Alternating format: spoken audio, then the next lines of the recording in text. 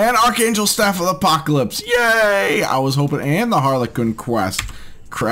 That was one of the other ones.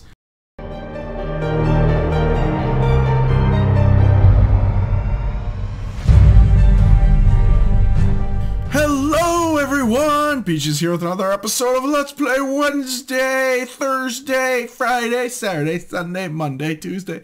You actually never know what day it's going to be. This week it happens to be the day that it is, which is, I guess, Thursday. I'm trying to catch up, trying to adjust. I'm going to do it, okay?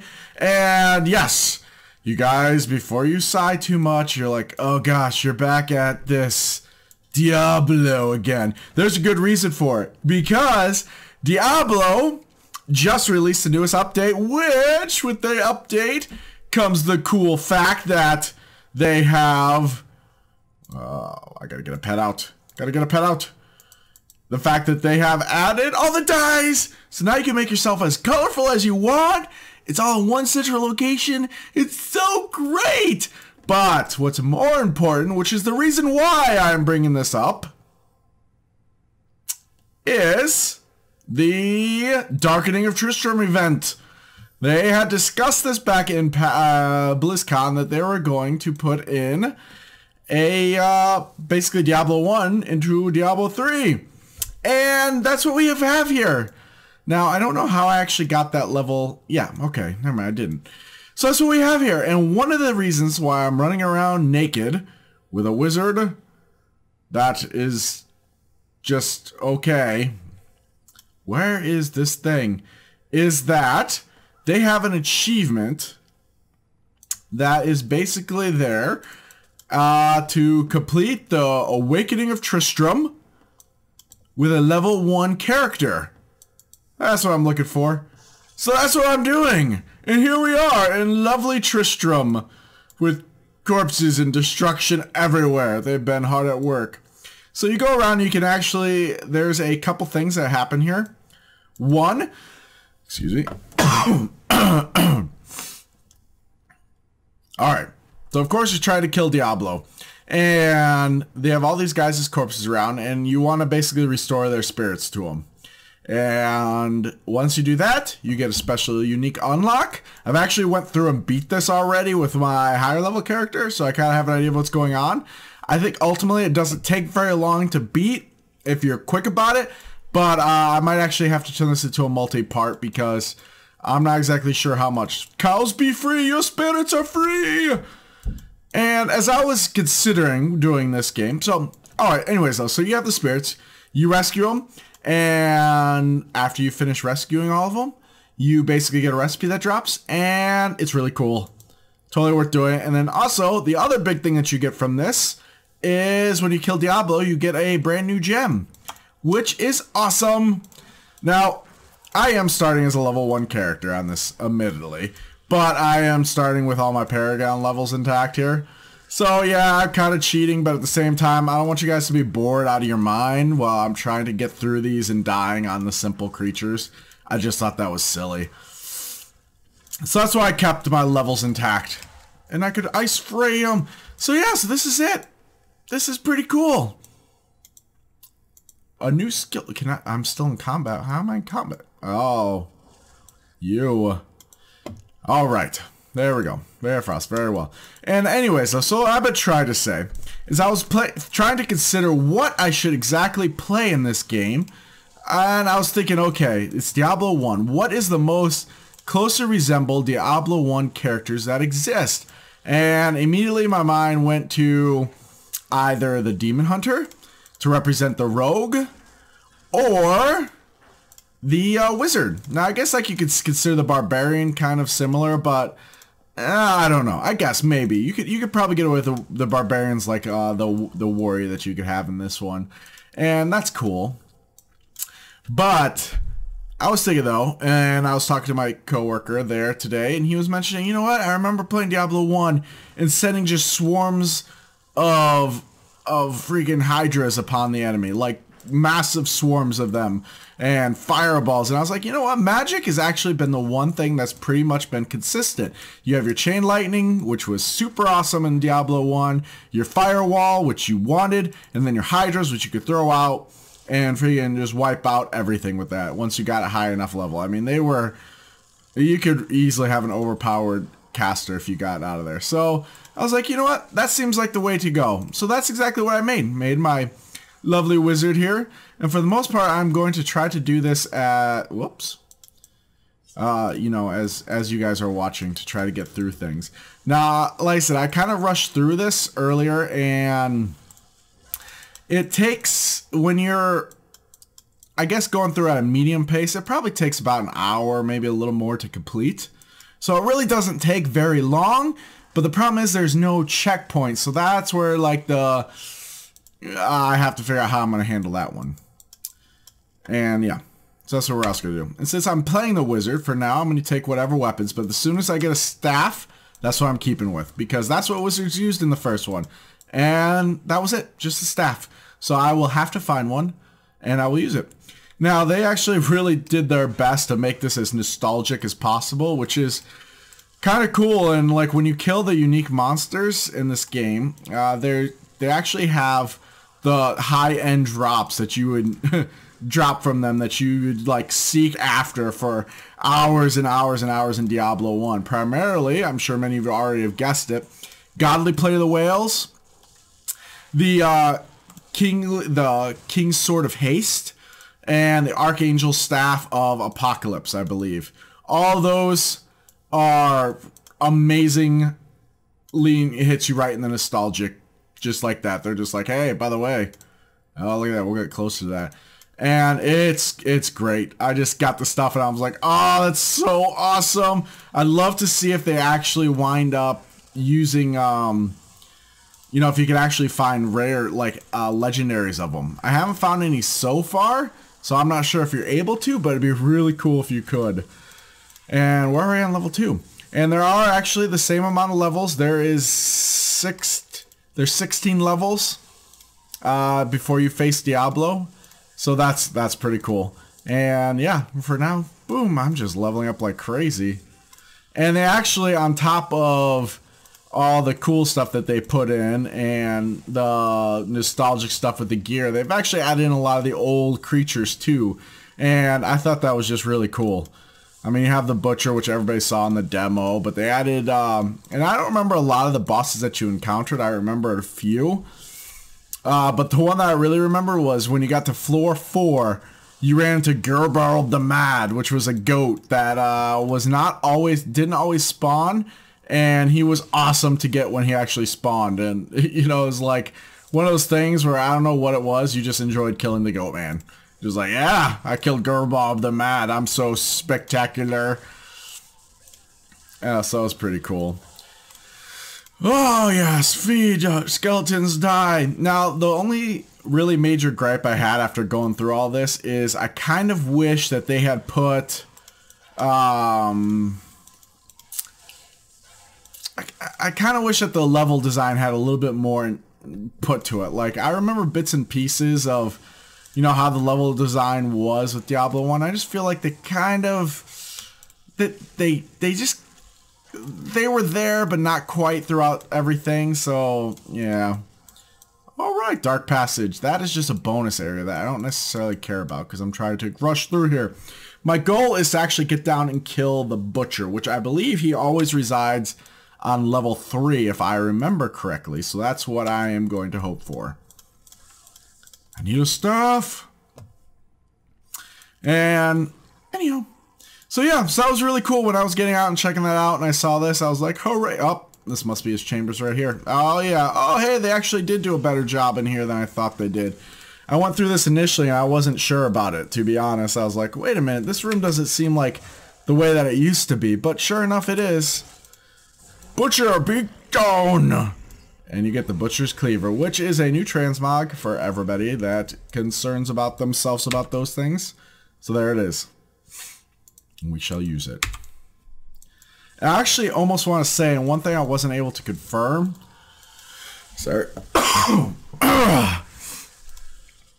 Got a tickle in me throat. And that was, I wasn't able to confirm, basically, if the stats on these weapons are like they were in the first one. So like the godly play of the whale and stuff has certain things.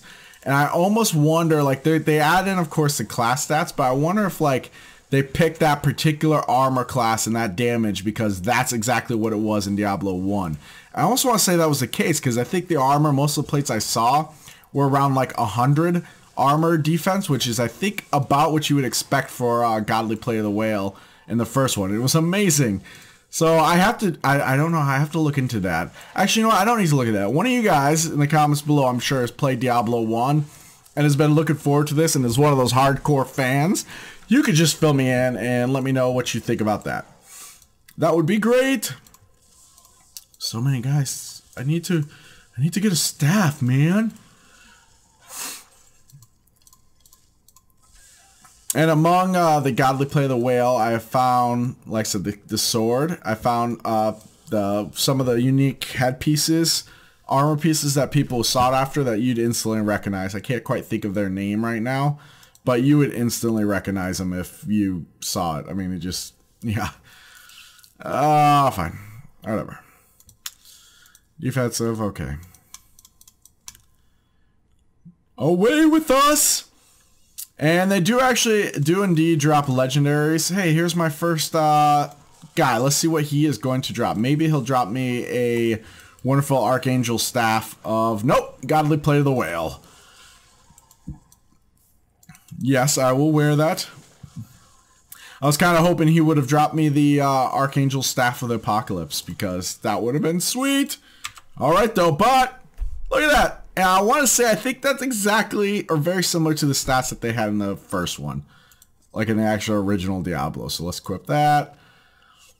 It's so cool. I'm so excited. I wear it because I'm actually going through as level 1. So it's really cool.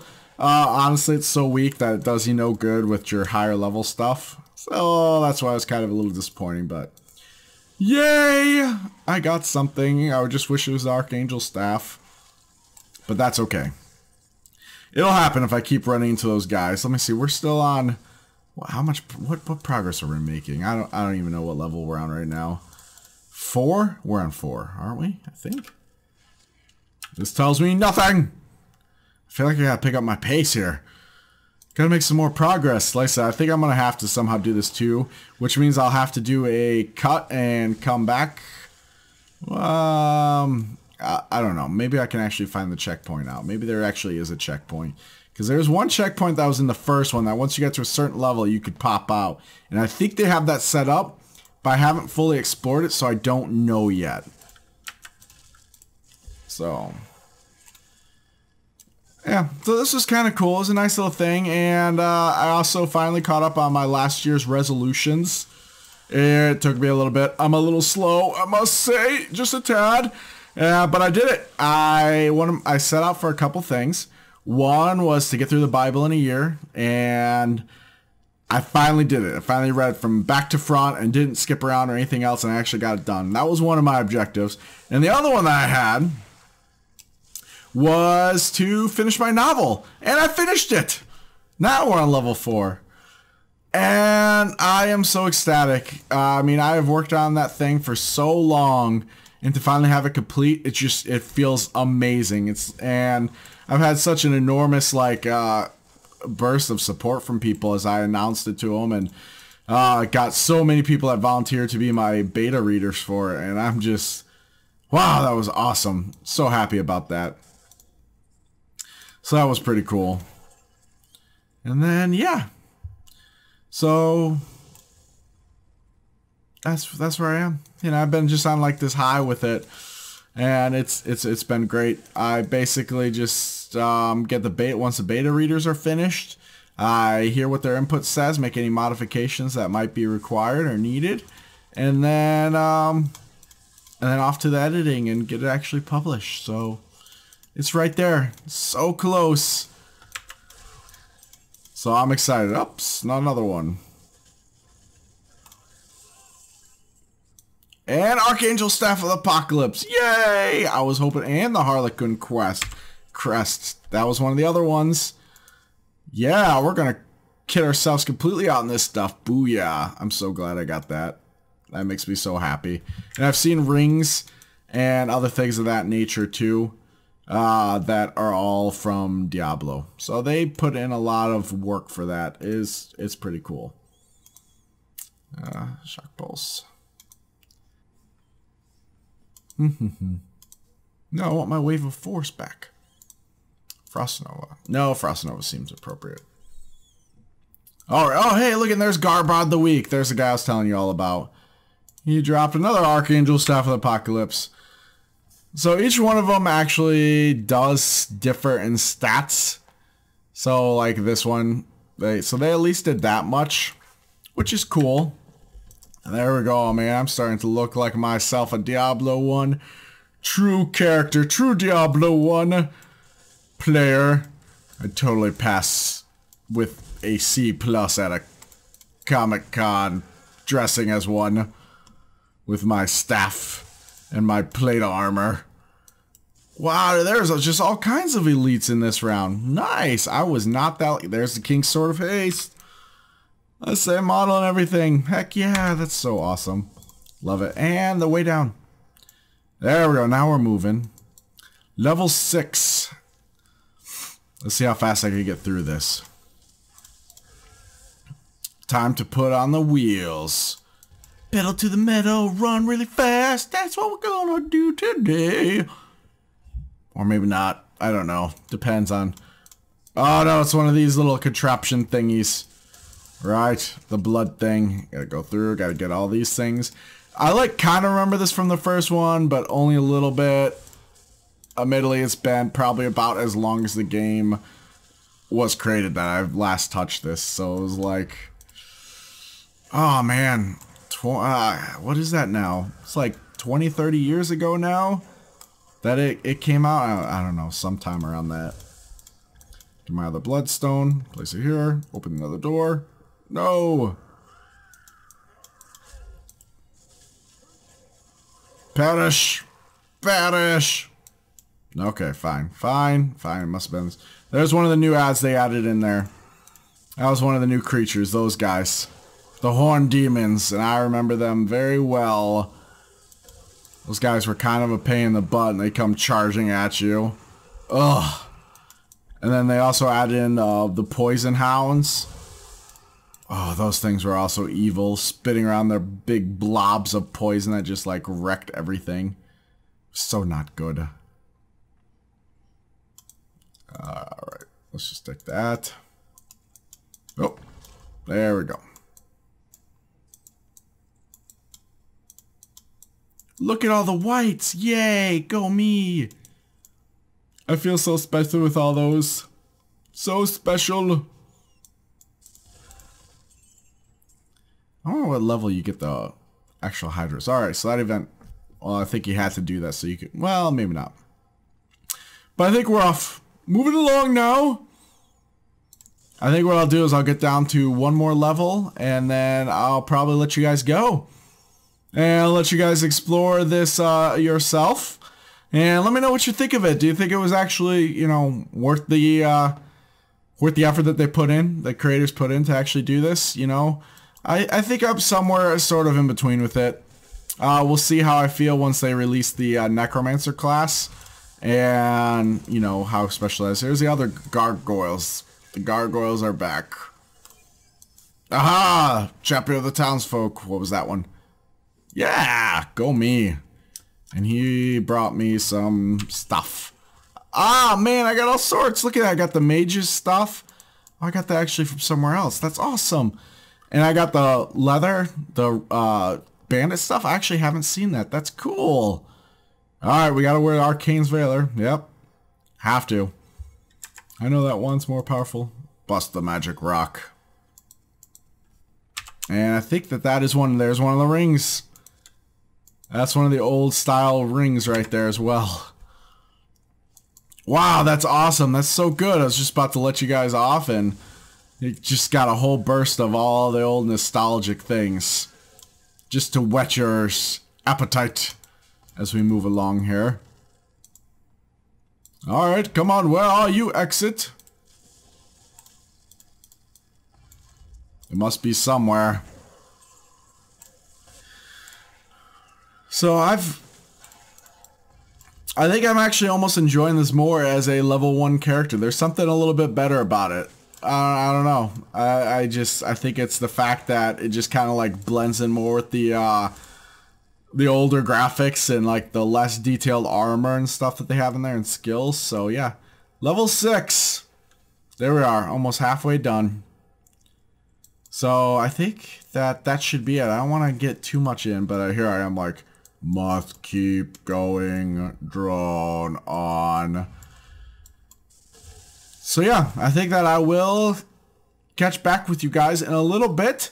I'm going to cut the feed for a second, and I think I'll go down and like, maybe, I don't know. You know what? Actually, I think that's all that I'm going to do for now.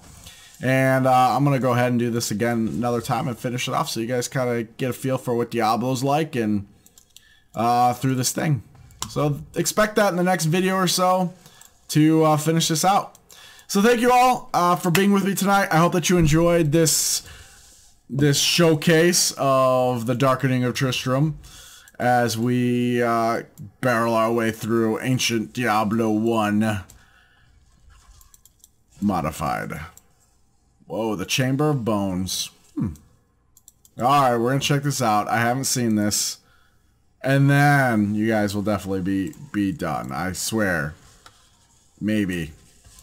I don't know.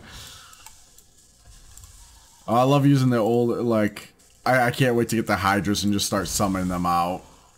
And like just destroying everything with it.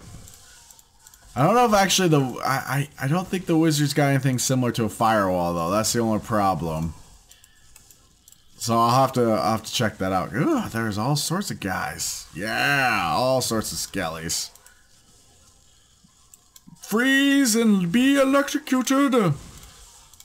And when they get into actually the higher end units, man, they actually hit you pretty darn hard, just like they did in the old one.